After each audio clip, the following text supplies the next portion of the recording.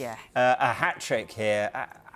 How do you rate their chances in this title race if she keeps that kind of form going? Yeah, Manchester City, when they're on form and they're fluid, they're unplayable. Yesterday, Liverpool obviously took the lead. It was probably against the run of play, and Liverpool did gift them a few goals, which Manchester City are going to punish you if you gift them goals. But Bunny Shaw, of course, it's the different types of goals that she can score as well, whether it's a cheeky back heel, whether it's a header, whether it's a shot, you know, inside the area, placing it into the net. She has so many opportunities, and that obviously comes down to when you've got Lauren Hemp on one side and Chloe Kelly on the other. You've got the midfield behind who are obviously going to create chances for her as well. But they just look so fluid, and when you watch Manchester City, you sort of know the patterns of play, what they're trying to do, but it's so difficult to stop them because they're so in sync and so in time, the way that they do it. So, yeah, they're certainly a team in form and are going to be very difficult to stop. But it's Chelsea who lead. Yeah. And talking of difficult to stop, Lauren James, a hat-trick for the second time at Stamford Bridge to beat Manchester United, put Chelsea clear at the top. So if Bunny Shaw is good, how good is Lauren James?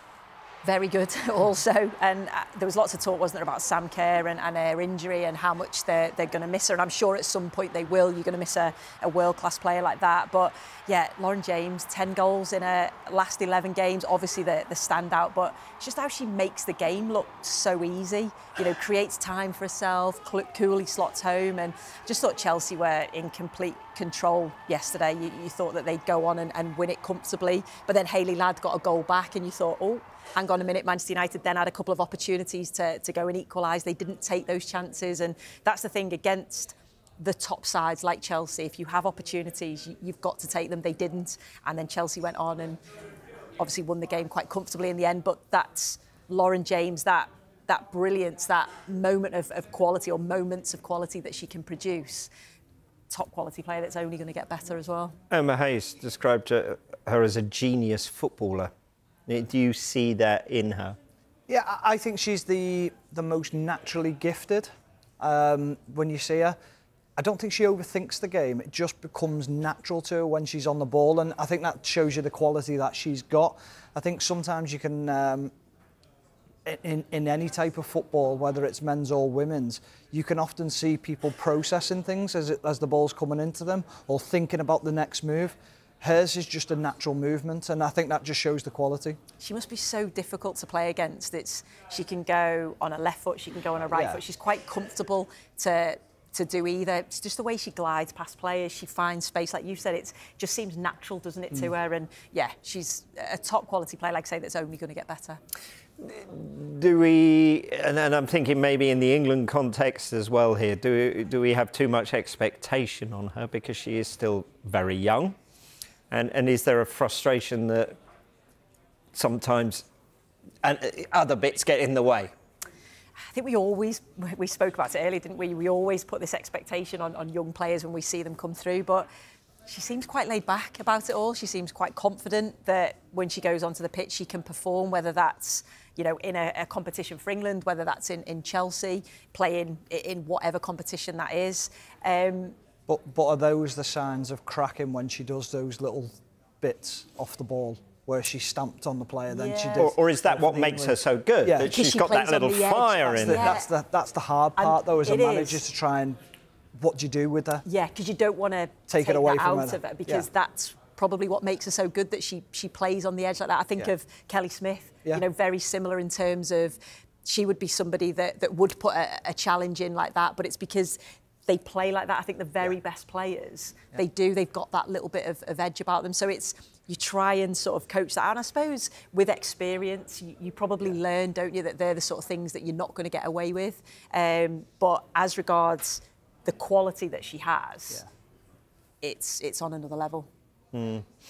Manchester United manager Mark Skinner says he is absolutely secure in his job. This is despite Skinner out sign among some United fans. Have you ever heard of that in the WSL? And does this show actually the nature of it changing? Yeah, no, normally you don't. You don't see that. So I think when you do see that, and that's happened previously, when you speak to Manchester United fans, there's some fans that are very much Mark Skinner needs to go, we need something new and something fresh. And then there's other fans that I've spoke to that have said, well, actually, we can feel for him. They go into the season losing two of their best players in Russo and Bache, two very good players that are going to be difficult to replace. But you look at where they are at the moment, Chelsea 10-point advantage over them, and you just feel that they need to stay within touching distance. That opening part of the game, Chelsea completely dominated Manchester United, and they did get themselves back into it. They did miss opportunities, but I think what we saw last season, we thought we were going to see a real progression and they were really going to challenge with the likes of Chelsea and Manchester City. They just looked to have dropped off a little bit. So I feel like the fans are probably a bit divided at the moment. It's an interesting one, isn't it? Because he had a big decision to make on Ella Toon. Just sell her and make the money. Sorry, not Ella Toon, Russo. Russo, yeah. Alessio Russo. And rather than taking the money, they thought the gamble was worth taking. And then you look at Mary Earps now and you go, are you better cashing in and rebuilding the squad a bit and getting to a point? And that's the decisions that managers live and die by. And sometimes they come back and bite you. And you just wonder whether not getting rid of Russo and taking the money and being able to reinvest it back in the squad might actually come back and haunt him a little bit. But it's a decision that's very difficult because you don't want to lose your best players, even though at some point you know you're going to lose them. Yeah, look at Mary Earps, you'd think she's a keeper. Anyway, Beth Mead's header helped Arsenal earn a 2-1 win against Everton to move them level with Chelsea at the top of the WSL for a day anyway.